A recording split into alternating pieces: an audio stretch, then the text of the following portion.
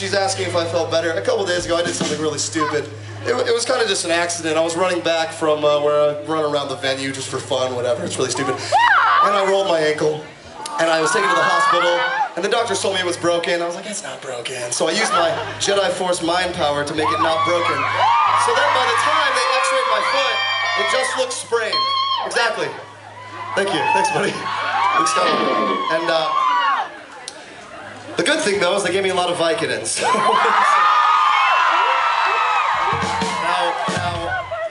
I know Vicodin has some other connotations, but it's an anti-inflammatory, folks, okay?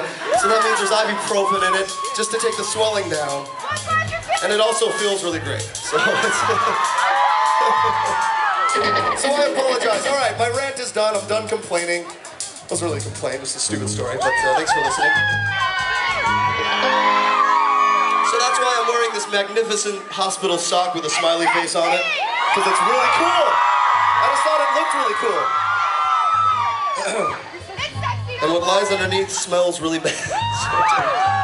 So I apologize for that. On a good note, though, we have a new record out. It's called Vices and Virtues.